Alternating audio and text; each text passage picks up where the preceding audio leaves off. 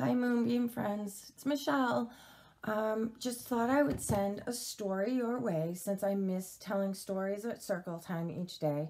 I hope that you are enjoying your time at home with your families and that you're making lots of arts and crafts and going outside for long walks and riding scooters and riding bikes. Right now I'm home also, and I am doing some school stuff with my kids, and I'm also going to read a story to you. And this book is called Spring, and I know that we are all anxiously awaiting the spring weather to come. I know that it's spring when I hear the birds singing when I wake up. It makes me feel like singing too.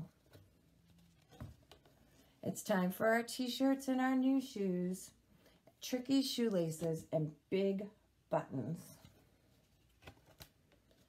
Baby animals play in the sunshine, and funny bugs buzz, and butterflies flutter by. It's time to plant seeds and watch them grow, and I can water them with my can. I want to run and skip and jump and ride my tricycle as fast as I can. And everything starts to grow, including me.